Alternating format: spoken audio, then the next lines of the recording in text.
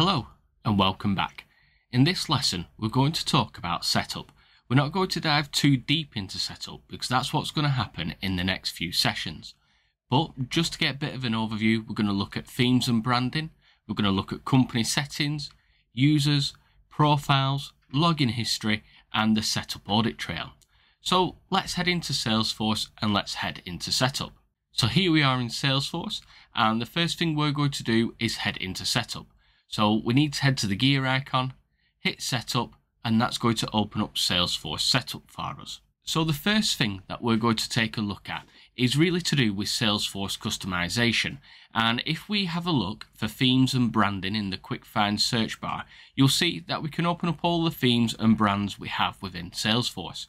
Now we can use pre-existing templates, or we can create our own by selecting new theme. This means that you can really customize Salesforce to match your branding. If we head to the quick find search bar again, we're just going to type in company settings, and this time we're going to click on company information. This is a fantastic page that shows you all the information about your company and your org. You can edit your company information, including the address, fiscal year, contact details, default locales, languages, and time zones. When you do edit your locale, languages and time zones, data in Salesforce appears in the locale, so telephone numbers may be structured differently, as well as a couple of other things. But even though you've set a default locale, language and time zone, users can still set their own just by using the locale settings that they can find in their personal settings. You can also see the data usage of the org. That's broken down into the data space and file space. Data space is used by records, whereas file space is used by attachments. We can also see the Salesforce org ID and the Salesforce edition. If your org uses multi-currencies, this is where it would be enabled from. But remember that once you enable it, you cannot disable it. That's really important to remember. Once it has been enabled, you will then use the currency setup to add currencies and set the exchange rate. You can also set when the fiscal year starts. However, if you wanted to use a custom fiscal year rather than a standard one, you would need to use the fiscal year tab on the left hand side. And then you have the really important section, the licenses section. From here you can see what licenses are being used and what are available. You can also see some information about permission set licenses, feature licenses and usage based entitlements. Before we head out of setup, let's take a look at the users page. So in the quick find search bar, let's type in users and we'll open that page. So this is where you create users. You could create single users from here, or you can create multiple users from here. If you are creating more than 10 users, then you'll probably want to use something such as data loader, but don't worry about that. And when you create a user, there are a few things that you should know. They must have a last name, an alias, an email address, a username that is unique across all Salesforce orgs and is in an email format, and they must be assigned a user license and a profile.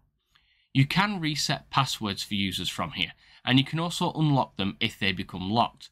That usually happens when users have entered the wrong password too many times. If we click into a user, you'll be able to see that we can see much more information about them. We can see all of their contact details, what license they are using, what profile they have, and a lot more. It's from this page that you would freeze a user or deactivate them.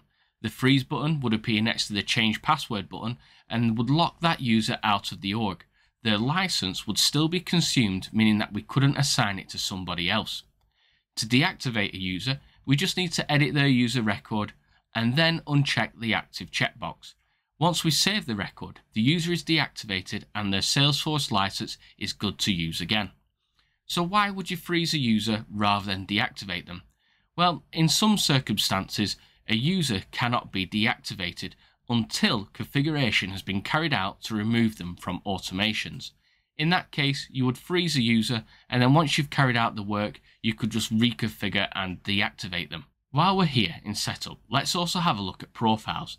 Now, profiles are used to set a baseline level of access that a user has in Salesforce.